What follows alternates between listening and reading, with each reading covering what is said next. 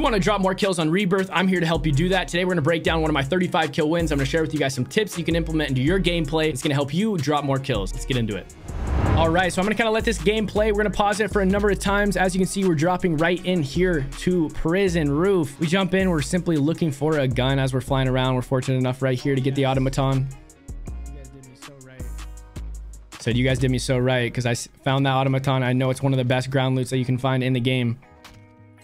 Get the first kill here, and what we're doing is utilizing our mini-map. I'm going to talk about this a lot throughout this gameplay. I'm going to also pause it a lot just to break things down for you guys, but mini-map utilization is so key. I left my image up there, or I left my face cam up there, as you guys see on the left side of your screen, just so you can see my eyes going to the left side of my screen so often. Every time after we get a kill, you're going to pretty much see us peek. We're looking at the mini-map every time. The nice thing about Rebirth is every time you get a kill, you can see the enemies on the mini-map. We're going to go ahead and focus on that a lot here. One thing I also want you guys to know about your drop spot. I drop prison. You do not have to drop prison, but wherever you drop, make sure it is extremely consistent. Drop at the same location so you know exactly where the loot spawns are. You can fly around, you can disengage, grab more guns, or go to different loot spots that you know exactly where you are. As you can see, we get a knock right there going for the full. We're fortunate enough to get a UAV. We see there's one guy on the roof as well in front of us, able to get a few strafes in here. And let me tell you really quickly, this is a secret that I do not talk about a whole lot. So if you guys are able to pick this up, you guys are watching this video today, I guess you're just lucky, but I don't talk about this a lot because it is such an OP tactic. I'm going to tell you guys right now about strafe aiming. One thing, if you're on controller, aim assist is already pretty strong, but what's even stronger is when you strafe. The rotational aim assist gets absolutely insane. So as you can see right here, I have my left thumb absolutely cranked to the right side. And most of the time when you see me shooting at somebody from medium to long range distance, you're going to see that thumb work left and right a lot. What it does is basically the rotational aim assist is so strong that when you're strafing left or right, your left analog stick is your movement stick, right? When you're strafing left or right, the aim assist is extremely strong. You're going to see me utilize this. Even if this guy's on the head glitch, you're going to see me crank this left or right. And as I'm strafing, I'm going to get a lot of good aim assist, getting some good headshots in and downing him very fast because we're able to hit those headshots. You can just see me here cranking left and right. We're able to down that first guy. We know another guy's up on the roof here. Utilizing the mini-map once again, I'm going to go ahead and pause it. If you guys don't know, this is a very common thing, but if you guys don't know, if you're more of a beginner to Rebirth Island, there's up and down arrows on the mini-map. As you can see right here, it's a little bit blurry, but there's a down arrow over here, meaning it's just the elevation of the enemy. If there's no arrows above or below the enemy's dot on the radar, that means they're on the same elevation as you. If it's down, they're obviously below you. If it's above, they're on the building above you. So make sure you guys are keeping that in mind when you're watching. You're utilizing the mini-map a lot during Rebirth, so make sure you guys pick up on that very simple tip. Go ahead and get the full here. We see the guy in the background. What we're going to do right here is back up a little bit and create space. Every time we're getting shot, we are also collecting information at where the enemy is. So if this guy is on the other side of the roof, basically we're getting shot. We didn't get shots on him because we didn't know exactly where he was. We are damaged. We're going to back up. We're going to create space from the enemy to get those shields off to be able to re-engage with full plates. Now, as you can see, as we're plating right here, moving around, this guy lands on us. Happens all the time in Rebirth. What I want you guys to focus on, what I want you guys to start practicing all the time, when you get landed on in Rebirth, utilize 1-2 movements of slide cancel or just moving back and forth, because a lot of people are going to drop on you with pistols. It's extremely hard to track you when you're strafing left and right with pistols. So as you can see, I'm going to back it up really quick right here. Get the full, get shot up, backing up, creating space to get some plates off. And as this guy lands on us, we're going to utilize movement a little bit left and right. It's going to throw him off. It's so hard to track with the pistol. As you can see, that guy looked absolutely lost. And what we're going to do is we're going to get that full. We're going to look up at the mini-map. His teammates aren't on the roof. That was a different team. We know there's still a guy up on the roof, so that's who we're looking for right now. All right. Once again, we see another guy. Luckily, he was not very smart. He dropped. We were right in his crosshairs already. We were able to take him down. Didn't have to take much movement there.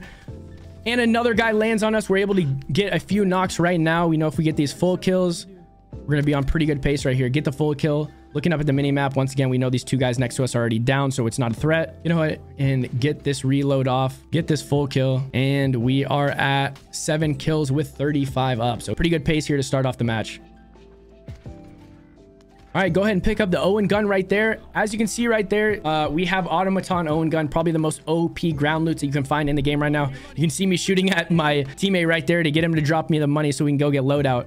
I also know right now, here's something I want you guys to know. I know right now my ground loot is so good, I don't necessarily need my loadout. I really don't. If you have good guns already and you want to get high kill games, pacing is extremely important. You need to be fighting people all game long. So at this point, when I don't get the money from him, I think he's just going to go buy loadout himself, which he eventually does. I'm not too worried about that. I see people flying in. I'm going right to my next enemy. It is pacing, pacing, pacing. As long as you have full plates, ammo, and some good guns, pacing is key. Don't worry too much about loadout. That will come later in the game. You can see right here, I said, I think we're going to go rogue here for a second. Utilize these towers right here. I popped the little tower. Gets me a free UAV, as you can see up in the mini map. Just on the area around you. I think it costs about 1,500 or so.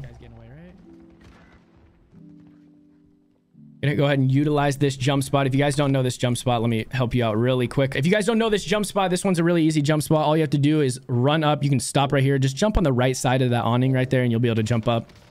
Get a knock there. Jumping on different windows so these guys don't know where we're coming from. Down a second guy. See the third guy. Knock him as well. Able to clean up all three of these kills. I'm pretty pumped up right here. Let's go, man. We ain't playing around. We ain't playing around. You heard it here first. So we go ahead and utilize the minimap once again. We get those 3 kills. We see the 4th guy is very far away, which is actually a good sign.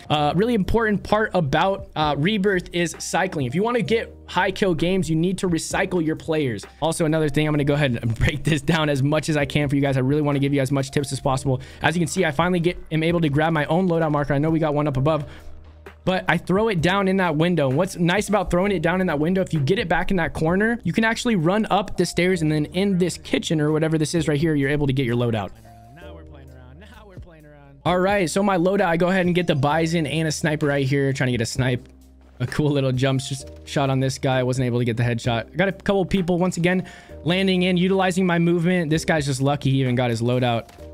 Absolute tater tot. We were able to take him down. The other guy left and is up. Looks like he took out one of my teammates in grandma's house. All right, so we got some guys on top of prison that are shooting at us. We're just trying to re-engage once again, creating space, backing up, getting some plates off so that we can re-engage with full plates. We must have heard a guy land in here on his loadout once again, so we're searching for him. Finally able to hunt him down and get a nice little headshot off right there. Once again, utilizing minimap. As you guys can notice, every single kill that I get, you'll see me looking up to my left at the minimap. Almost every single kill, unless I'm in the mix between multiple enemies. So I pretty much know where, if I get a kill, where his teammates are at. Hit a nice little snipe right there. That's also another thing that I want to talk about. Sniper loadouts are so OP on Rebirth. I don't normally run this if I was going for a high kill game on Caldera, but as you can see right there, we get a knock. We're going to go ahead and put some pressure on these guys top of prison. But what a sniper does is it's the only gun that you can one-shot headshot somebody out of the sky, and that's what's beneficial about the sniper.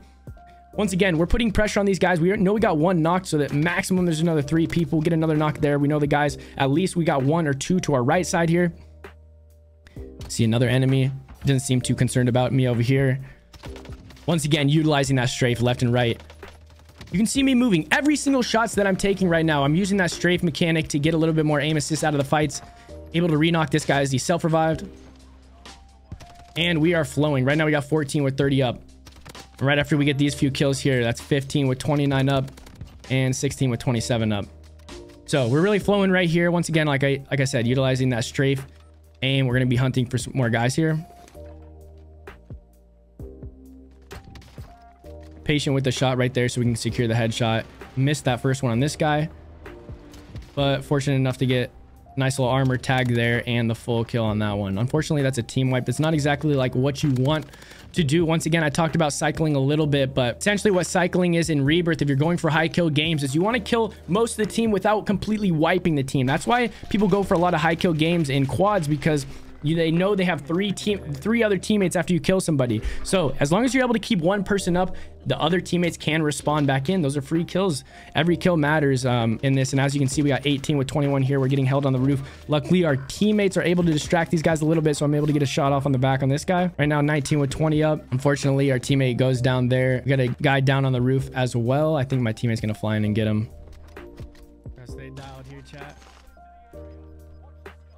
Got another guy flying in here. Hit a nice little snipe. Once again, the only gun that can one-shot headshot somebody out of the sky. As you guys know, there's spawn protection in Rebirth, so the sniper is very fortunate. Once again, another huge snipe coming in right there. That gives me 21st kill with 21 up. Really good lobby here. As you can see, it's staying alive. We're very fortunate for this lobby, so Heard a guy down here, get the first kill. Once again, utilizing the mini map. No guy is down below as well. And something I will focus on right here is our centering. If you guys don't know what centering is, it's also called crosshair placement. It's basically where this white dot in the middle of your screen, you can see that white dot, it's always there when you're not ADS. The white dot in the middle of your screen, you want to keep that centered around the map where you think the enemy is going to be. It's also called crosshair placement, like I said. So as you can see right here, our crosshair placement, where we think the enemy is going to be, we're able to get shots off even in the hip fire. So when you have that dot in the middle of your screen centered where do you think the enemy is going to be, you don't have to ADS before you shoot. You can start pressing your trigger as soon as you see the person, because as long as your crosshairs are dialed, you're able to knock them even with some hip fire shots. Right there, once again, good centering there. I try to run away and get shot in the back, unfortunately here. Really heartbreaking because I had so many kills, but I did have a self-revive. Lucky enough, my teammates are on top of the roof, on the top of the roof of prison to cover me a little bit. Once again, just creating space. I know the guy's inside the building right now. Here is something I really want you guys to focus on now. We're talking about mini map awareness. We talked about it a lot this game, but this is where it really comes into play, coming up here towards end game. Luckily, I'm fortunate enough, this guy lands on me. I get the one-shot snipe, and what do? I'm kind of looking around. I don't know where this guy is that killed us the first time and killed our teammate.